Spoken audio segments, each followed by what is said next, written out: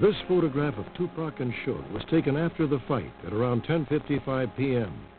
They were headed for Suge's dance club, followed by an entourage of musicians and bodyguards. Tupac, who normally was known to pack a weapon, as was Suge and many people in the entourage, they weren't armed that night, and everybody said they felt safe. Reporter Kathy Scott is writing a book about the murder. So it was a very festive mood. They were playing the music loud, so they were in a partying mood. They were flirting with women.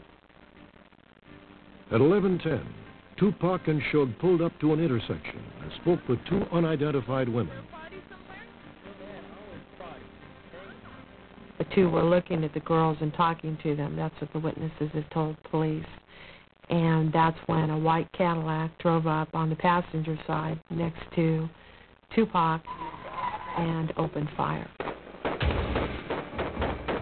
Tupac tried to climb into the back seat and didn't make it.